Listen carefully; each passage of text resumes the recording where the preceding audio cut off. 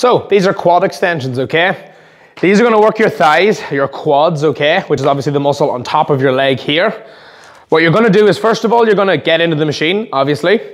You're going to adjust the seat behind you if you can to the correct angle. What that means is, if I had comically short legs, upper legs, I could maybe put this seat very, very, very far forward, right?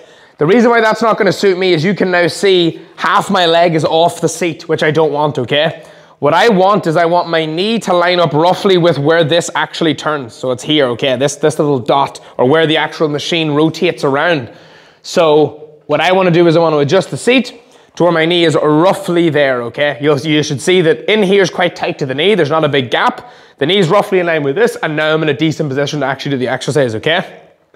First things first, use the handles that all of these machines have, okay? What it does, it gives you something to kind of hold on to, gives you a bit more stability. So make sure that as opposed to sitting here like this, you're actually grabbing the handles and you're pulling the handles up like you're locking yourself into the seat nice and tight, okay? What you're gonna then do is you're gonna extend your legs out in front of you like this until they're completely straight. Getting a good flex, a good squeeze of those quads, okay? You go down nice and slow, drive back up a little bit quicker, okay? With doing these, you do wanna make sure, generally speaking, that the toes are pointed down, okay? That's just the preference in terms of keeping your legs nice and stable. You wanna make sure that you're going a little bit faster on the way up.